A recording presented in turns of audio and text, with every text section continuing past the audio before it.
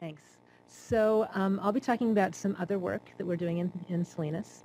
Same community, different project. This is the HERMOSA study, and this is a community university collaborative. It's funded by the California Breast Cancer Research Program. And one of the stipulations of this grant is that it has 2 PIs, that we have 2 equal PIs. One is a university PI and the other is a member of the community. So I am the research PI and Kimberly Parra is my community partner down in Salinas. Hermosa, by the way, means beautiful in Spanish. We really like our acronyms in our research group. Means beautiful in Spanish, and that reflects the study population. We're talking about Latina girls and their makeup use.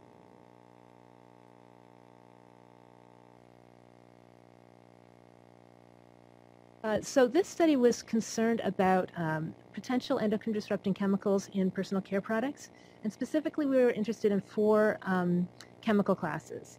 The first class are phthalates, which are found in fragrance in personal care products. They're also found in rubber products, or plastic products like the rubber duck up there.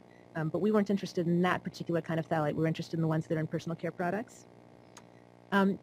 Parabens are preservative used in makeup and other personal care products to prevent growth of mold. Triclosan is an antibacterial agent. It's found in some toothpaste and in your liquid soap that says antibacterial on it. And oxybenzone is a sunscreen agent. We were concerned about these chemicals because there's evidence of endocrine disrupting action. Phthalates show anti-androgenic action. Parabens and oxybenzone appear to be weak estrogen mimics. And triclosan seems to affect thyroid hormone levels.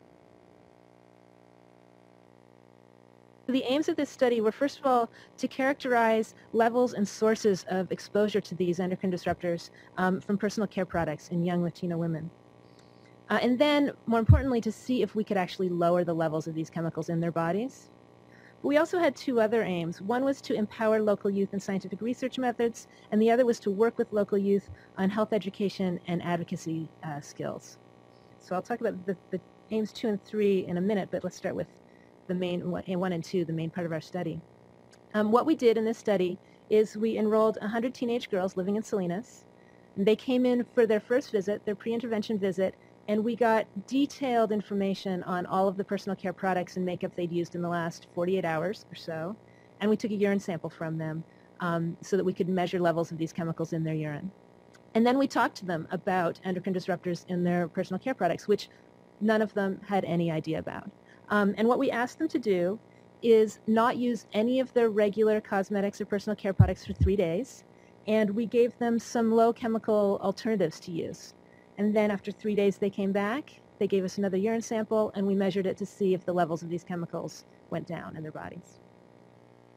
So here's just a schematic to show they came in, no using your regular stuff, no nail polish, no perfume, and then come back. Follow up. This was their favorite part of our study. At their first visit, they got to go to our beauty bar, and everybody got small containers of a whole bunch of things that they would really need for the next 3 days. So everybody got shampoo, conditioner, soap. We gave them a little container of liquid hand soap to carry in their purse so that they didn't have to, they could even use soap when they were, our products when they were out of the house. And then they got to choose 4 cosmetic products that they couldn't live without for 3 days. So this included, foundation, eye makeup, lipstick, lip gloss. For people who use sunscreen, they got an alternate sunscreen. Also, people that used toothpaste that had triclosan in it were given an alternate toothpaste to use. They went home with a little makeup bag of all this stuff. So just to give you a little idea of what we considered our low chemical alternatives or how we came up with them, we basically just identified them through shopping trips, looking on the internet, things like the Environmental Working Group's Skin Deep database to just get some ideas of some brands. And then we spent a lot of time looking at ingredients lists. So parabens, triclosan, and oxybenzone, which is also BP3, are all listed on the ingredient list. So all of the products we chose had to be free of these ingredients. Phthalates are a little bit harder because they're not necessarily listed on the ingredient list. Phthalates are used in fragrance. Fragrance is proprietary. So we looked for either brands that said, or products that said that they didn't have parfum or fragrance in them, that were fragrance-free, or if they were scented products, they had to specifically say on the bottle that there were no phthalates used in their fragrance. And we also really wanted to prioritize products that were available that girls could use after the study was over. So we tried to find things that were available in local retailers and that weren't too expensive, which is a problem when you're looking at low chemical products. I do want to stress we didn't actually do any chemical tests. We didn't take the replacement products and measure them in the lab to make sure they didn't have these chemicals in them for two reasons. One, it was prohibitively expensive. The other is we wanted to do a study that could be replicated by consumers. We wanted to have the same information that a consumer has choosing products off the shelf. So now I want to give you a little bit more context. Brenda already mentioned this, but this study took place in Salinas, where a lot of our research groups' work takes place. And you'll remember I mentioned that the last two aims of this study were to really empower youth in research methods and public health advocacy and education. To give you the context of this community, Brenda already mentioned, but there's a high youth homicide rate, a lot of gang violence, gang involvement, and when you talk about the girls too, there's a lot of attention in Salinas about the problems of the boys and violence. The girls have plenty of problems too. For example, we have one of the highest teen birth rates in California. And a lot of kids dropping out of school, girls dropping out of school. And also, this is a community that has very few opportunities for youth. There are not good opportunities for summer jobs, not good opportunities for science or math or that kind of STEM education. So we really wanted to do a study within a study. On one hand, we're looking at our study about lowering chemical levels. On the other hand, we also wanted to work with a group of youth and see what difference we could make in their lives. So this is our youth council. We've been working with them for, I think, 7 years now on a bunch of different projects. So these are youth leaders from the local high school that we have been working with, meet with them twice a month to just talk about environmental health, environmental literacy in their community, and doing different projects with them. So the HERMOSA study was the biggest project we've done with them. Actually, all of these students have graduated and moved on now. We have a new group of youth that we've just enrolled. Many of these youth actually are now attending UCs or Cal State, and they're all the first generation in their families to go to college. So here's some of the things we did with the youth. In one of our meetings, we talked to them about endocrine disruptors in personal care products, which was something they knew nothing about. They were really sort of shocked to learn about this and upset because they said, well, teens use a lot of these products, and we had no idea, and we're undergoing reproductive development. So this was something they were interested in. And so we worked with them to design the study, devise the name and logo. So this is them voting on what the name should be and the logo should be. We really wanted to involve them in all aspects of the study design and make sure they had ownership of this project. They tested out all of our different alternate products, chose which ones they thought would be more appropriate for teens, which the teens would like, which they wouldn't like. And then we hired them as UC Berkeley research assistants for the summer to actually do our data collection. So they did all the interviews, they did all the recruiting. They recruited 100 teen girls through word of mouth, through social media, through texting, collected the urine samples. And then at the end of the summer, we took them up to the biomonitoring lab up at the California Department of Public Health to meet the chemists and learn how you actually do this kind of biomonitoring. So here's some of the results that we found. First of all, as I mentioned, the girls that we enrolled, the 100 girls, ranged in age from 14 to 18. They were all Mexican or Mexican American, not because that was one of our enrollment requirements, but because that's the community we're in. And more than half of them were living below the poverty line, we got this information from their parents. These are the levels of the different chemicals in their urine at the baseline visit, and you can see that more than 90% of all the girls, as we also see in NHANES, were all exposed to these chemicals. More than 90% of the girls had detectable levels of triclosan, BP3, parabens, and phthalates, the phthalates that we were interested in. And then we looked to see how their levels in their urine was correlated with the products that they've been using in the last 2 days. Here you can see Colgate Total is the main toothpaste. I believe it's the only toothpaste that contains triclosan. And you can see that girls who used Colgate Total had significantly higher levels of triclosan in their urine. We also found associations with hand soap. So at that baseline visit, if they had used liquid hand soap in the last 2 days, they had significantly higher levels of triclosan in their urine. If they used bar soap instead, their levels were lower, although that wasn't statistically significant. strangely, when we asked them specifically about antibacterial soap, we didn't see a difference, but I think this may be because people just don't really know what kind of soap they're using. So BP3 is a sunscreen agent. It's also known as oxybenzone. We found that girls who'd used sunscreen in the last 2 days had significantly higher levels of oxybenzone or BP3 in their urine. We also looked at foundation and lip balm because sometimes these have sun protectant factor in them, but we didn't see associations with those. In terms of phthalates, I'll show you the results for MEP, which is one of the main phthalates that we're exposed to and is in fragrances.